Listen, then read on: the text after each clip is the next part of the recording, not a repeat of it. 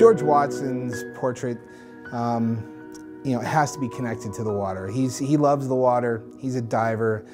He loves technical diving. He likes to be in difficult situations deep under the water. We decided to go down to the downtown aquarium, which happens to have a great program through A1 Scuba, and the aquarium's been a great friend of Craig Hospital, and I thought it'd be a perfect location to have George go and dive for the shoot. You have to connect him with the water.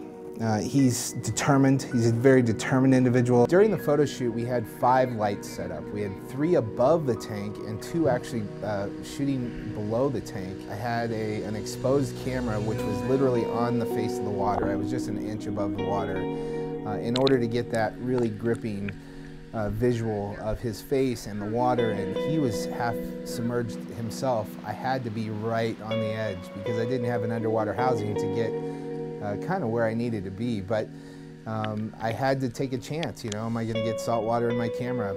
So far my camera is working great, but we'll see. I definitely got wet, but not soaking wet. So Donatello was this huge turtle. He's amazing. He's such a majestic animal, and he would just brush up against us while we were in the tank. The shark stayed away, the barracuda stayed away, but the turtle Donatello was beautiful, and he just wanted to play.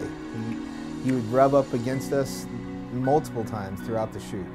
Donatello went between George's legs one time, in fact, and he was just swimming in between us and was very curious about the whole photo shoot. I chose to focus on George's face, something that really grabs the viewer. I really wanted to use water. Obviously, he's a diver, and the water means a lot to him and his lifestyle.